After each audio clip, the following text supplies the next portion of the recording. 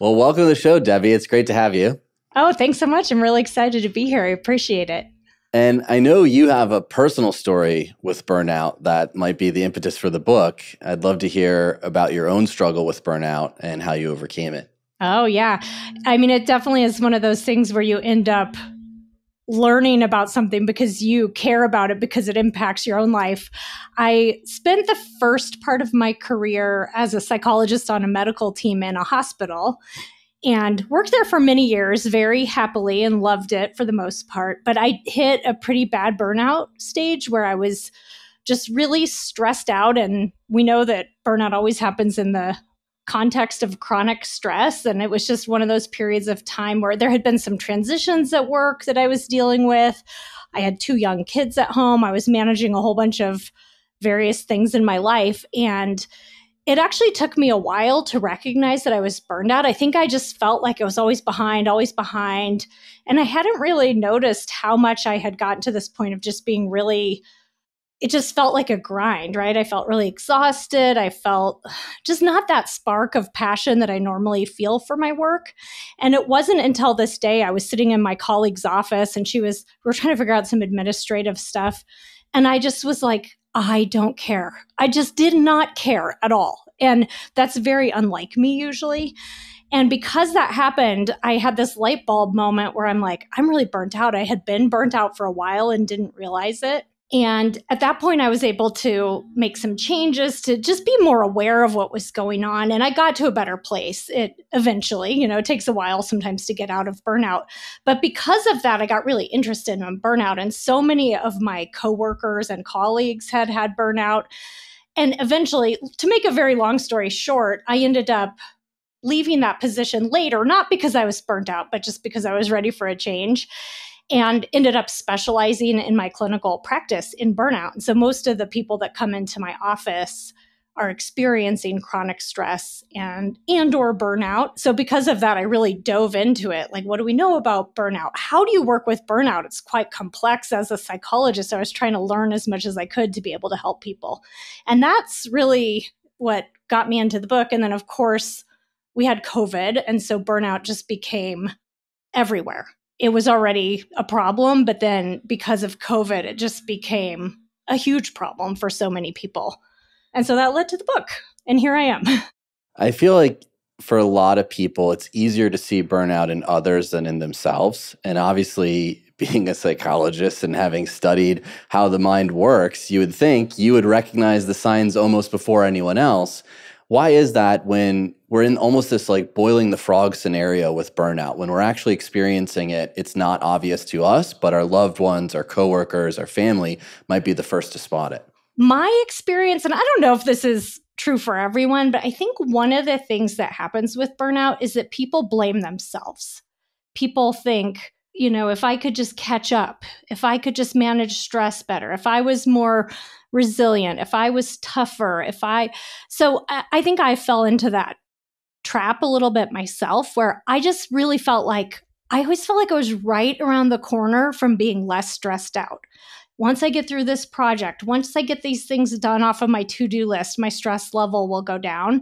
And so I think I was so immersed in that way of thinking that it didn't occur to me that I was burnt out. I just thought, oh, I'm not keeping up. I'm almost through this. And so I think that's part of what it is that we think that we're not doing a good enough job of keeping up, instead of thinking like, oh, I'm burnt out. And it makes sense that I'm burnt out because of the situation I'm in. So now in hindsight, are you able to identify those work stressors that were adding up for you? And then can you explain or define some of those for our audience? Burnout always happens in a context of chronic stress, and some of the things that we know contribute. One is obvious, which is just a really high workload where you don't have the resources to keep up with the demands that are on you over the course of time. So it's not just a one-time stressor, right? You're always too busy. In my particular case, I think hospitals are known for this. There's so much administrative work. I was working with trainees. I just had constant patients coming in. I had to be going to this meeting and that meeting.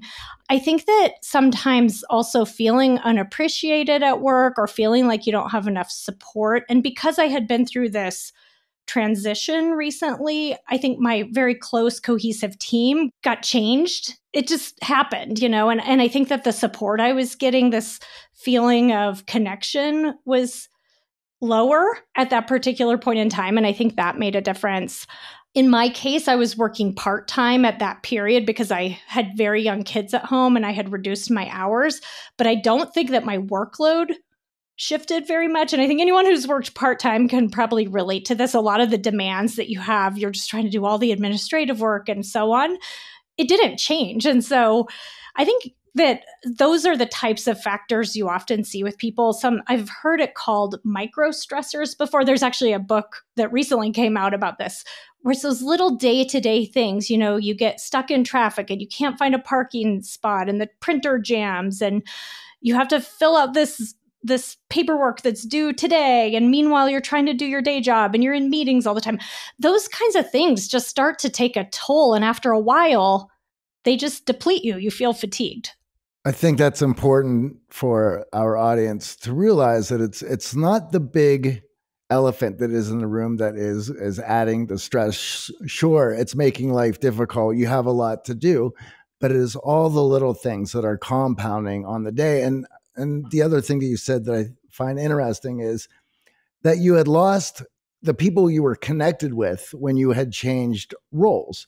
And those people played a role in allowing you to talk through what you were dealing with, what you were feeling, and the little micro interactions that we have day to day that allow us to feel good about what we're doing and where we are and where we're heading. And I think along with that, there's a prolonged lack of a sense of achievement. So even, as you said, feeling unsupported, those small moments where coworkers would say, hey, great job on that. Thank you for handling that meeting, or thank you for moving this project forward. If there's this prolonged sense of a lack of achievement, monotony, and being weighed down by things that you don't feel fill you up or allow you to feel like there's growth and momentum in the right direction, we see this a lot in our clients, where there's a tendency to make themselves busy and fill space to try to find that moment of control and achievement in their life. And oftentimes that prolonged sense of just overwhelming busyness, but not moving ahead in your career, not seeing a work project to completion, not seeing, your kids develop in the way that you want, or the household chores getting managed to the degree that you would like, that prolonged sense really weighs on you in that chronic stress environment. Absolutely. Yeah. And I think one thing you're saying is really important there around how we sometimes stay busy and try really hard to focus on getting things done in order to almost to outrun the chronic stress. But that's the very thing that keeps us so stressed out all the time. We almost feel like, well, if I can just get all these things done and then I won't have to feel this way anymore. But in doing so, that leads to burnout. And so does isolation. As you were saying, it's, one of the things that happened to me when I was burnt out is that I kind of withdrew from the people that were still there, and the new people that I was interacting with. I didn't make time to talk to them because I was just not feeling energized enough. But by being more isolated in the long run, that contributed as well. So you get into these cycles around it, I think, where the behaviors you're engaging in, they seem like what you need to do to get yourself out of this situation. Like, well, if I just go into my office and close the door and work as hard as I can, but then all the joy is gone and the stress is even higher. So in the book, you defined 10 burnout cycles. And as I was going through them, I picked out the ones that are most common that we see in our clients and that we hear from our audience, which to me, the busy bee, the perfectionist, the people pleaser, the marching soldier, and the overanalyzer. So if you wouldn't mind defining a couple of those for us so that our audience can identify or at least understand if they're one of these identities. The busy bee, I think we talked about, right? It's where you just stay busy. Yes. Yeah. The perfectionist, it's funny with perfectionism because if you look underneath perfectionism, it's really all about control. I think often people have this sense that if I can do everything just right, and perfectly, then I won't have to feel this anxiety. But you can see how perfectionism absolutely leads to chronic stress and burnout because it's impossible, you know? It's impossible. It's impossible. You'll just never get there, and you'll really drive yourself bananas trying. The one that I called the marching soldier, I think we can probably all relate to that a little bit too. It's where you just feel like you have to just carry on and keep going, and I can't stop until you're just, at the end of the day, you collapse because you've got nothing left. But that sense of like, I can't stop, I can't take a break, I just have to keep going. I have to keep pushing. It's kind of this stoic type of approach to things. Yes, Absolutely. I think that one is the one that AJ and I probably identify with just from growing up in the Midwest and having factory dads. Yes, I could see that. Yeah, and the thought that just hard work can work your way out of it, when in actuality, it could spin it up even worse. Absolutely. Well, and I think one problem with the marching soldier approach is that there's no room for a break. There's no room to just stop and feel what you feel, which in my opinion is one of the things that can help with burnout, is to give yourself that space to just tune into your emotions and to sit with how you feel, even when it's hard. But when you're marching on and on and on, you just don't allow for that. These last two are certainly, these come up a lot. We see them all the time. So people pleasing and the over analyzer. People pleasing is big with burnout because I think what happens is that you get a lot of reinforcement for saying yes to things and putting other people's needs first. And it's not a bad quality to have at a certain level, because usually we want to be generous and kind and caring. But I think when you're really stuck in people pleasing, often you sacrifice yourself in order to make other people happy, or you have trouble saying no, or you're always running yourself ragged trying to make everyone else happy with what you're doing. And so one of the things I often see with my clients with burnout is that they need to learn how to set boundaries and say no. And it's not that you don't want to sometimes do nice things for other people or say yes, but you need to be really intentional about it. And I think sometimes people err really far on the side of always trying to make other people happy. So it's a big skill, I think, when you're talking about burnout prevention, is learning to say no. What I've also noticed here is, and perhaps this was the wording that you wanted to use, but these are identities that people can feel good about. Who doesn't want to be the busy bee? Who doesn't want to be the marching soldier who can take on anything? Some of the other ones you mentioned was like the do-gooder, right? Well, who doesn't want to be a do-gooder? These are all things, the perfectionists. Who doesn't want to be perfect? Who doesn't want to put their best efforts in? So these are identities that people can take on and wear as their badge of courage and honor and ability to feel good about themselves. But again, these also then lead you astray in how you're viewing the world and your work and how you must go through it. Yeah. And it is such a double-edged sword, I think, with some of these, where it slips past the point where something that actually is a good quality, caring about your work, wanting to do a good job, wanting to put a lot of effort into your work, can slip past the point. Actually, Joan Halifax, I cited this in my book. She's a Buddhist scholar. You might have seen her name around. She has a few books out there, and she describes them as edge states. So, for instance, actually, we'll go with the overthinker because we didn't get to that one yet. It can be really helpful to use your mind to solve problems and to think things through and to be rational and smart about things. But it can easily slip into this edge state of just the wheels constantly turning, trying to solve your problems by overthinking. And the next thing you know, you're preoccupied, ruminating, worrying, and you're just stuck up in your head and not really getting anywhere. But you could see how that can be a helpful trait in some circumstances. But if you go too far with it, it gets to the point where it's contributing to burnout. You're just constantly up in your head, and you're maybe even having trouble just being really centered and focused on what's going on in the moment. And listening to your body, right? Right. I think a large part of this is the disconnect from all the warning signs that your body is sharing with you around how the chronic stress is appearing, the lack of sleep, the lethargy, the inability to do the things that you normally enjoy doing. Maybe that's working out. Maybe that's seeing friends. You talked about withdrawing. And sometimes it's drawing you into really negative patterns and habits, like a couple extra glasses of wine to take the edge off, maybe some drug use to get away from the anxiety. And of course, when it's coming from our body, if we stay up in our head and we're only listening to the signals and thought patterns in our head, it's very hard to even recognize those warning signs that we're on a path to burnout. Absolutely. You can just miss those indicators of, okay, I'm tired, I'm exhausted, I'm too stressed, I need to exercise, I need to get some more sleep, I need to prioritize some of my own self-care. And yeah, absolutely. What you just said makes me think of a scenario where someone might realize, okay, there's burnout in my life. I need to slow down. I need to bring some self-care in, and have that then be an added stressor to the entire situation, where now not only do you need to do your work and take care of the family and all the other tasks, now on top of all of that, you also need to be in bed by 9 p.m.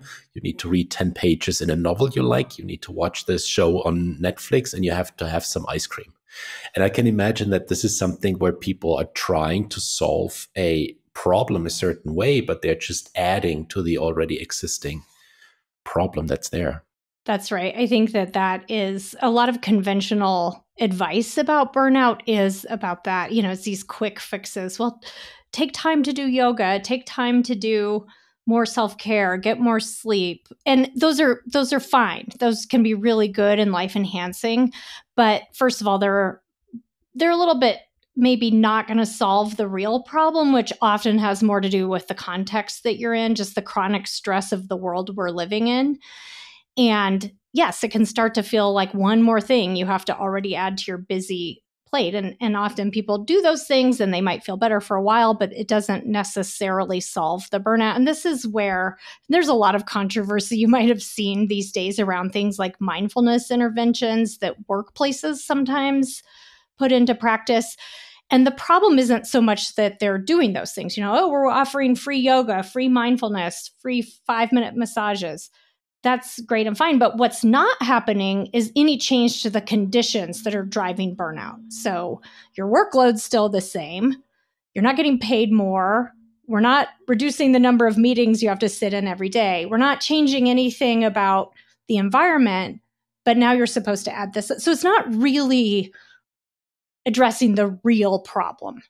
And if you still struggle with the issue after all those fancy interventions, it's obviously your fault, because you should just meditate a little bit more or a little bit harder. Yeah, you're not doing enough. Mm-hmm.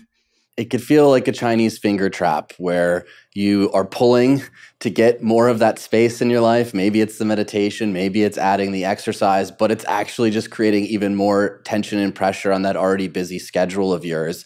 If the actual chronic stress that's coming from communication at work, workload, meetings, the way that people are treating each other, the culture, working out more, sleeping more doesn't actually address what's going on in that environment. And I think, along with what you were saying earlier, it can be very difficult for many of us who are overachievers to not only ask for help, but in an environment where people are being laid off, people's performance is being judged. And we see in the economy that, maybe the job prospects aren't that great. And there's a worry that if I raise my hand and say, hey, this isn't working for me, or this is a stressful environment that I'm not able to operate my best in, the simple solution for the company may be to say, okay, well, might be time for you to find another job.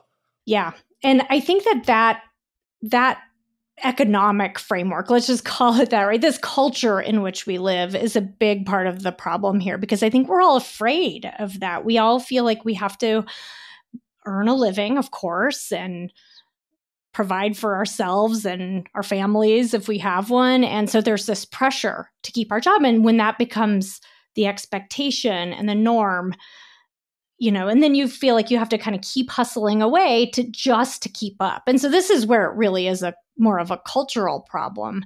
And people end up feeling stuck. They feel like, well, what can I do about that? Because I can't quit my job. Or if I don't achieve at this certain level of performance, I might lose my job. And that's really scary. And so it's really a bind for people.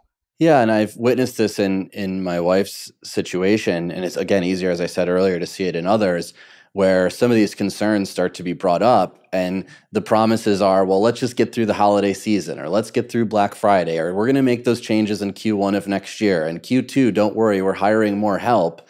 And it can just feel like you're staring into the abyss. Like, hey, I raised this concern. I've tried to communicate it in a way that's team focused, not just about myself.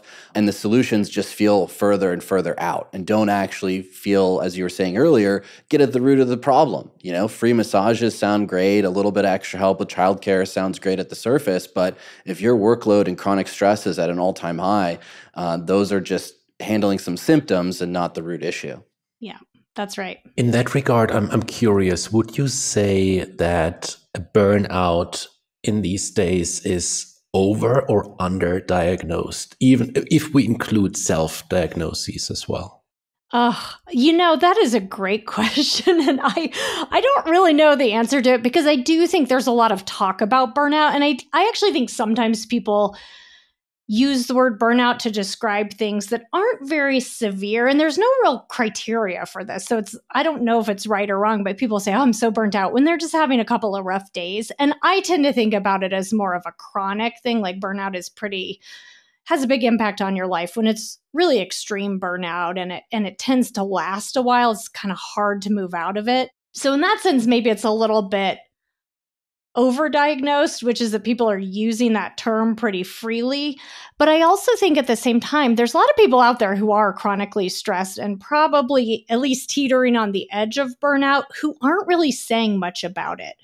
So that's a great question, Michael. And I don't know. I think we're seeing more conversations about it and more acknowledgement of it, which in my mind is a really good thing, because that is one thing that could potentially move the needle on this a little bit, is for people to talk about it. And some of the conversations we're seeing in the media these days about things like, quote, quiet quitting, where people are just saying, I'm not going above and beyond at work anymore. The cost is too high.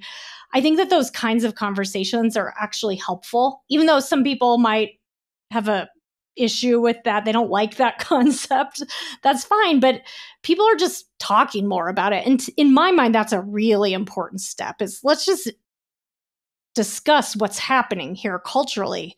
That might move the needle more than we realize. Well, regardless of it being people identifying it and way too much or under diagnosing it, there are great tools that you've put in the book to deal with this, either or. So we should get into those. And the first part of that, and we've talked about this multiple times on the show, but it's incredibly important, which is psychological flexibility. So if you can define that for our audience, so we can go from there. Yeah, psychological flexibility. This concept comes from acceptance and commitment therapy, which is my book is an ACT for Burnout book. I think that there's a few different pieces of psychological flexibility that are important here. It's really about being able to feel your feelings and have your thoughts come and go from a place of awareness and openness, and being really present with what is. Instead of struggling against it, it's allowing it and being sort of open and aware of your inner experience. And I think there can be a bit of a transformation there when it comes to burnout, which is, again, instead of detaching or disengaging, it's allowing yourself to feel all of this, but from a place of openness and awareness instead of getting caught up in that internal struggle. And then it's also about moving toward your values and toward whatever a meaningful life is to you in an effective way. So very centered on your values and what's going to give you a sense of purpose, and noticing when you're caught in some behavior patterns that might not be so helpful so that you can respond effectively to whatever the situation happens to be. And that can look like all kinds of different things. I mean, all kinds of behavior patterns that might not necessarily be helping with the problem of burnout.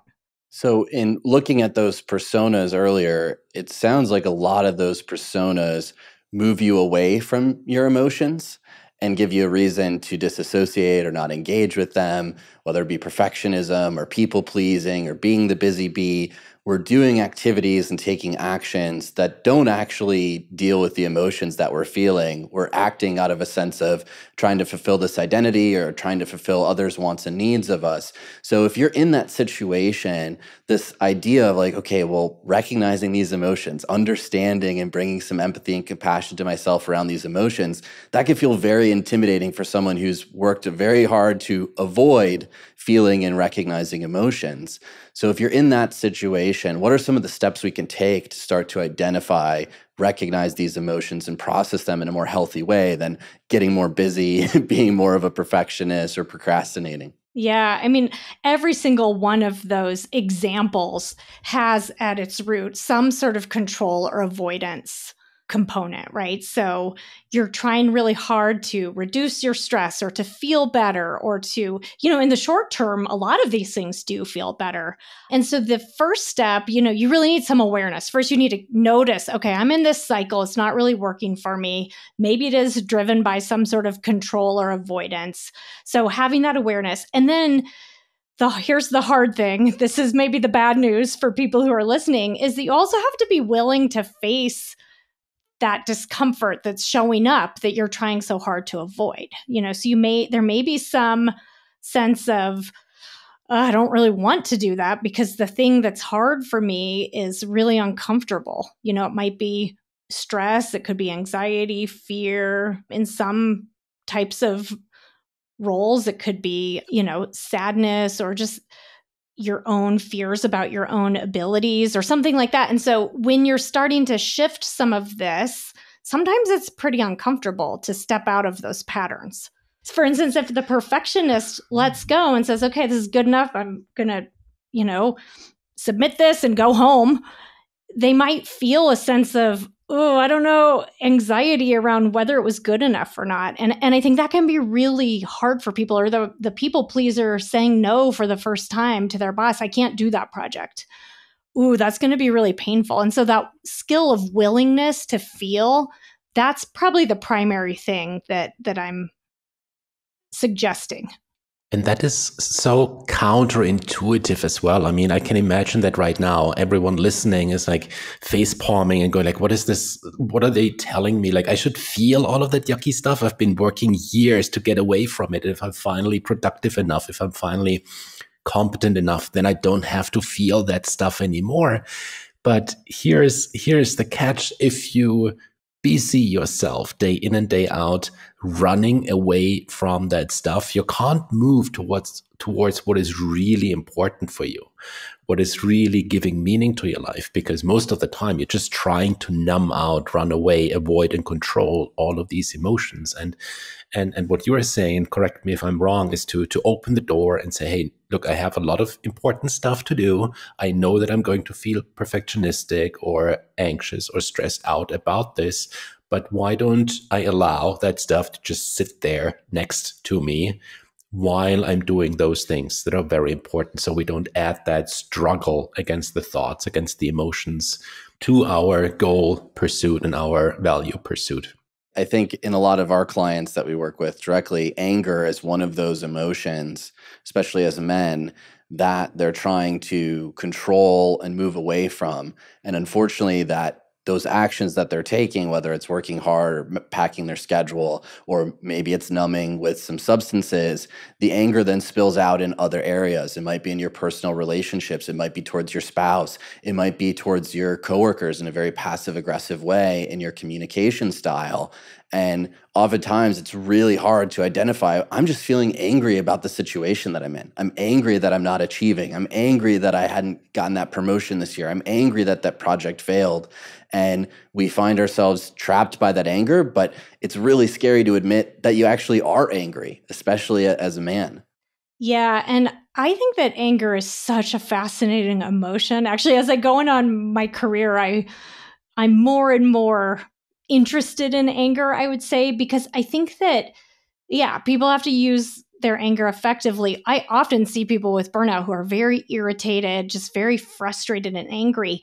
But if you ask yourself, and it can be unhelpful when people get really stuck in anger, but if you ask yourself, what's my anger telling me about what's going on here? I mean, sometimes it's just random. Like, I don't like that person cutting me off in traffic or something like that. It's not that deep, but sometimes it actually can be deep. Like if you're chronically angry in your work role, there might be some sense of injustice, or there's something about this situation that's not working for me, or maybe your boundaries are being violated. I actually love to tune into it in a sense of, is there some wisdom in my anger? And if you can step back from anger a little bit and get some distance from that hot, adrenaline feeling of anger, you can actually use it to think about, okay, what needs to change here? Do I need to speak up about something? Is there something going on here that's just not working for me? And if so, what am I going to do about it?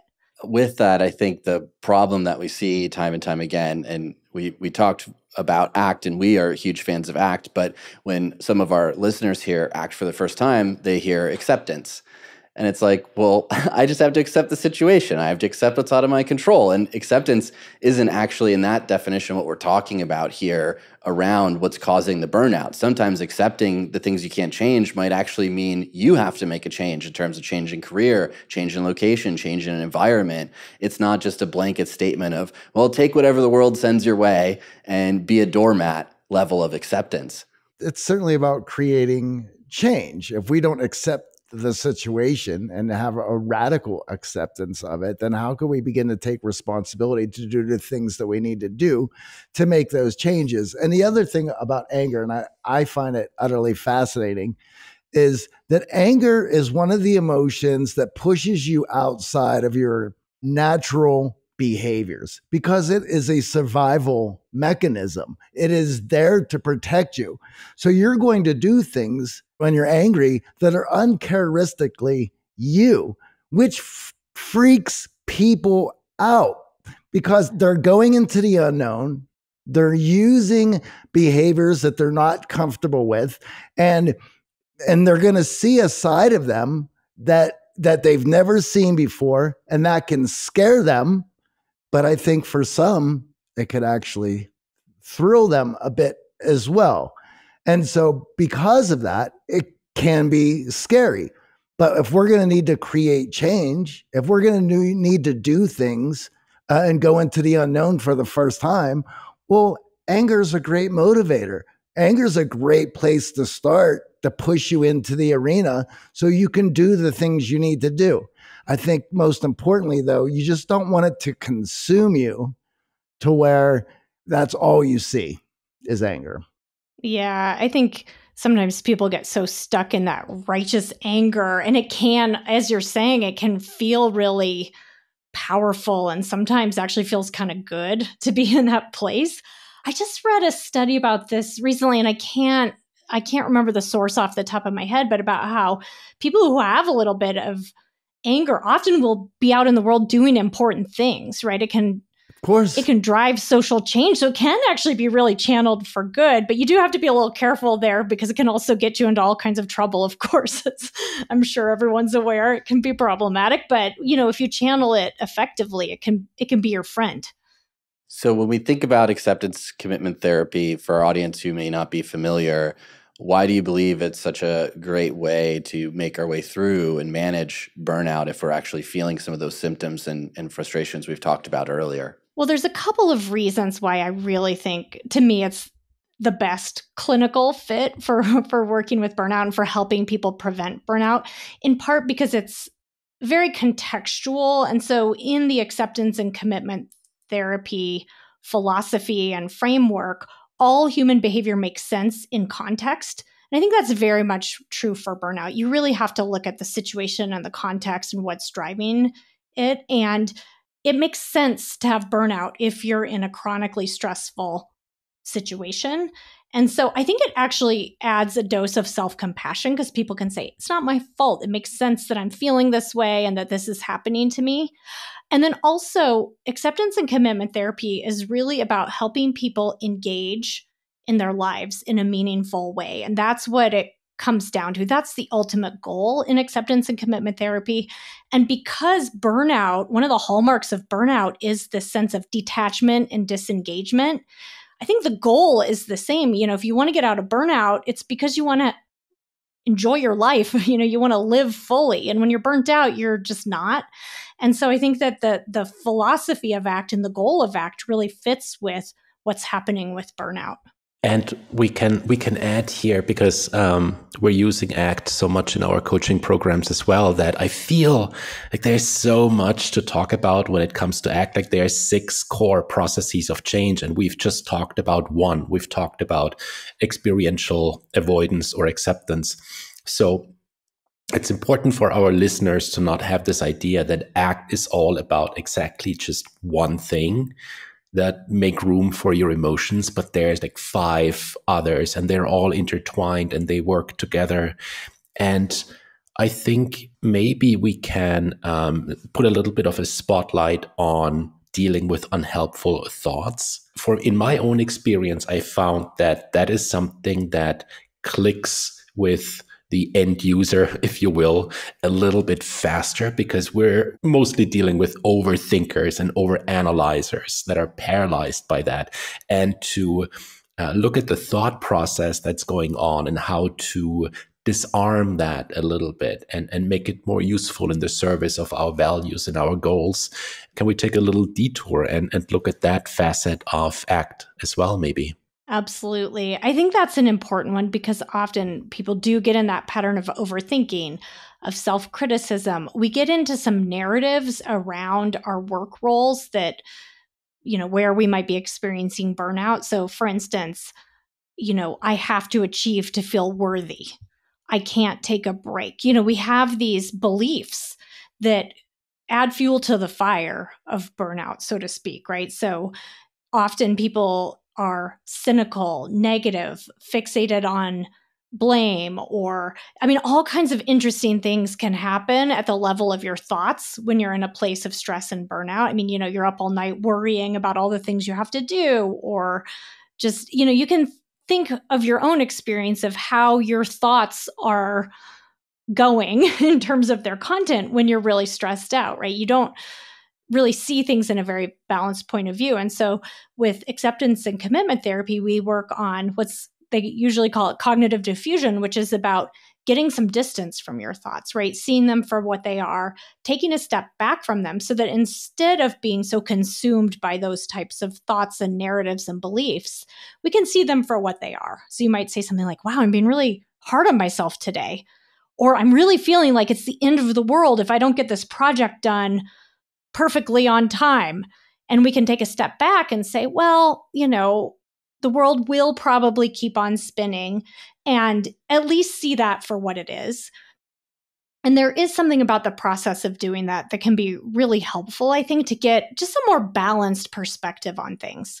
Because when we're in that place, it feels like that's the truth, And so I think that when people are in that place and they can start to do a little bit of that work, they can really see a big transformation.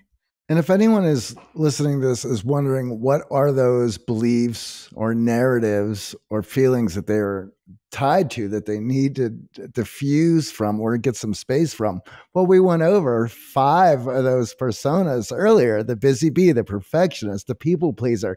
Now, you may not think of yourself initially as a people pleaser, but if you're one of those people who is at work and you want to do all of these things so that everyone around you is happy and in a good mood and feeling good, right? That is a belief that you are holding to yourself that is creating these stressors. Yeah.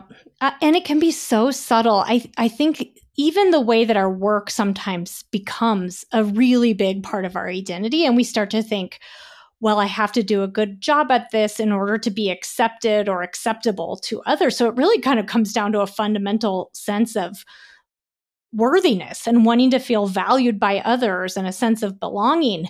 But it can become so extreme that it's like, well, if I don't perform at the top level in this particular role, then it's almost like, then who am I? And that's where, again, that slippery slope, like, it's okay to have work that you care. It's great to have work that you care about and to be attached to your work. But if you over-identify with your work role, then your life gets pretty upended when that's not going well, or we lose other parts of ourselves, and we lose, again, psychological flexibility. If all I am is my work role, what about the other parts of my life? Right. And with that, we've seen in a lot of our clients that identity take over to the detriment of relationships and community in their life. And when they join the X Factor Accelerator community or they work with us and they find other people are also going through this burnout, are also recognizing that work identity has grown in such a way that they've let relationships slide, time with their spouse, significant other slide. They've chose to focus more on the things they can control than just be open and honest and vulnerable with people in their life.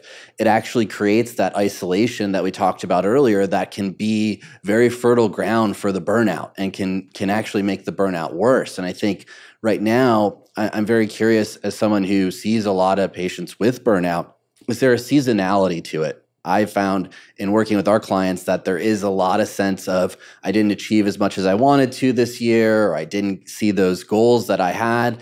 And now they're reminded of that and they're feeling really overwhelmed with this sense of dread or the sense that they didn't make the year that they wanted happen.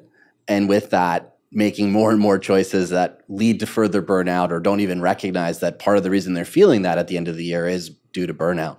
Yeah, that's a good question. I definitely think that back to this idea of context, that there are situational factors above and beyond just the regular work that you do that can contribute to burnout. So yeah, holiday season, end of the year, a lot of jobs are very busy during those winter months. And then of course you have the darkness and the cold and that kind of thing. We also live in a world where there's a lot happening in the news and, that fluctuates over the course of time. And here at this particular moment that we're recording this, it's winter. A lot of people's jobs are very busy, short-staffed. And then you look at the news and read about all kinds of just really distressing, upsetting things happening. And maybe there's always some level of that, but I think you almost get into this perfect storm situation where you have these moments in time in your life where it just feels like a lot. And so absolutely, depending on the seasonal nature of your particular job, that can absolutely be the case. As much as you go on any social media and see all the incredibly terrible things that are happening at all times, all around the world, how much is actually affecting you and your day-to-day, everyday life? Sure, you want to be involved. Sure, you want to feel like, hey, I have a hand in helping this or any of those things. And that's great.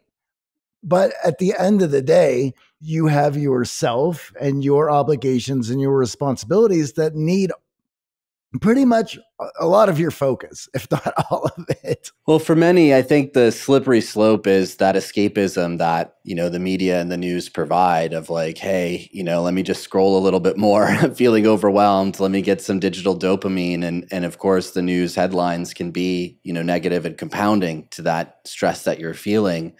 I think for those in the audience who might be feeling this way or now recognizing it, I'm curious to hear from you what the road to recovery looks like. I know it's different for everyone, and I know it's more complex and sometimes simpler for others to untangle themselves. But, when you do find patients in this state of burnout, if you could just paint a rough picture of what it looks like to get yourself back to normal and feeling good and moving forward. Well, we talked about some of the internal things that you can do already. I think that sometimes it can also be worthwhile to take a look at, okay, what needs to change?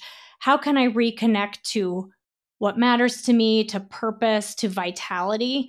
And so I think sometimes we can do that in small ways, and sometimes we can do that in big ways. Sometimes people want to make a really big change, like leaving their job. Sometimes people need to leave a situation, like a very toxic workplace or something like that. Sometimes people, maybe it might be a smaller scale thing, like reaching out for more support than they have been. It could be setting a boundary, like for myself, I'm not going to check the news after 7 p.m. It doesn't do the world any good for me to be doom scrolling. So that's maybe a boundary that someone might want to set, or it could be taking a look at how they're using their time and making a shift there. If people are finding that they're just maxed out, they might need to kind of redistribute things in terms of their schedule. And it can be sometimes some of those daily habits. Like, I really need to stop with the alcohol at night. That's not helping me. I need to get more sleep, or I don't know, some of those little kinds of day-to-day things that can help you recharge. But the main thing I would say, if I was going to give one blanket piece of advice, really does go back to that thing we've talked about multiple times already, which is getting support. You know, I think often when people are burned out, they're not necessarily asking for help or talking to anybody about what's going on. It could be coworkers. Maybe you need them to pitch in and help you out. It could be just someone in your personal life to say, I'm really struggling. I need some support. It could be a professional. You know, you could, if it's really bad burnout, you could reach out to get some professional help from a therapist or a coach or something. So yeah, I mean, again, it really kind of depends on your situation, but I do think one thing that burnout can do is make us take a look at what's working and what's not working and what needs to change. And from there, we can maybe get to a better place. That room for reflection around so many of those key areas, as you talked about. And I know one of the pieces that we do with our clients is look at habits. And there are positive habits and there are negative habits. And sometimes those negative habits can take over, like having one too many glasses of wine that then ruins their sleep and doesn't get into the gym in the morning. And a helpful visual of, okay, what's going on with some of these habits that I've worked on? Am I letting them slide? Are they in the yellow? Are they red for a long period of time? Can really be that warning sign of like, okay, I'm putting myself vitality-wise in a state where chronic stress is really going to put me in a place potentially for burnout, or actually I'm in burnout. Mm-hmm. And also recognizing that there are small steps we can take now. Maybe it's some vulnerability. Maybe it's even sharing this podcast episode with some friends to open a discussion around how you're feeling about it as a way to say, hey, are you feeling this way too? Are you maybe recognizing some of these signs in me that I myself am struggling to see? I know for me and my wife, that was really key in moments where I was really struggling with burnout, her recognizing like, you know, I'm not the type of person in traffic to use the horn and scream obscenities, but, you know, couple weeks in a row of me getting really bent out of shape in traffic, it's like, what's going on? Well, I'm really stressed at work, and I'm really stressed that I'm not meeting the deadlines that I have for myself and letting down my team. And it's allowing me now to act out of character in traffic in LA. Those are the simple conversations that we could start to have with our loved ones too.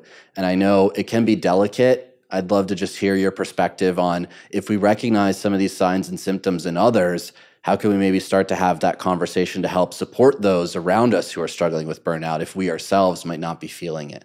Yeah, I absolutely think so. I mean, this is where a little self-awareness, but also checking in with people who might notice the signs in ourselves is really key. And so having that ability to look at yourself. I'll give a personal example just this morning. So I'm leaving on a massive holiday road trip tomorrow. I have a really long to-do list. I knew I had this interview today. I have a few clients. And I was sitting there, I could just feel my nerves buzzing in my body, and my mind was all over the place. And I said to myself, I did not have a whole lot of time this morning before my first appointment at 9 a.m. I said, I have to exercise. It's only going to be 20 minutes. It's going to come at the cost of, doing my hair and all that kind of thing. I can feel the stress in my body. And so I did it. And I think that that's the moment, right, where we can maybe do something different that's going to help us recharge a little bit, help us through that situation, versus my instinct would be to say, I'm going to do as much as I can possibly get done in this 20 minutes. But it's that intentionality. And so, yeah, absolutely. And I hope conversations like this one help prevent burnout, because I think if you can catch some of this earlier, you don't get to that point where you hate your life, you hate your job, you're completely exhausted for months on end. That's my hope anyway, because I think I found since that period in my own life, I can catch it earlier, talk about it, make some changes, set some boundaries, take care of myself, and then it doesn't get to that extreme point. That is certainly the ideal outcome. And thank you so much for taking time with us today from your busy schedule. We love asking every one of our guests what their X factor is. What do you think makes you unique and extraordinary, Debbie? I think I'm pretty brave. I don't know if this is that extraordinary, but I think sometimes I'm willing to kind of go for it with things like, starting my own podcast, or just, kind of putting this book out there or something like that. I don't know if it's anything I'm doing is truly that extraordinary, but I think I have a certain level of courage that I'm proud of. So I'll go with that. Well, we're proud of your courage as well in writing the book, and I'm sure it's going to be very helpful to a number of members of our audience who might be feeling some of these warning signals we talked about on this episode. Well, thanks. I really appreciate it. Thank you so much. It was great having you. Where can our audience find out more about you and the book? Yeah, I mean, the book's pretty easy to find, Act for Burnout, so anywhere you like to buy your books. I'm online at drdebbysorensen.com is my webpage. I have a blog there, and I'm also on some social media. And then, of course, my podcast, Psychologists Off the Clock, which I think is kind of a cousin of yours because we have had some overlap quite a bit, especially Michael's engagement in both. So if you like hearing the sound of my voice, there's plenty more on Psychologists Off the Clock. Thank you, Debbie. Thanks so much. Thank you.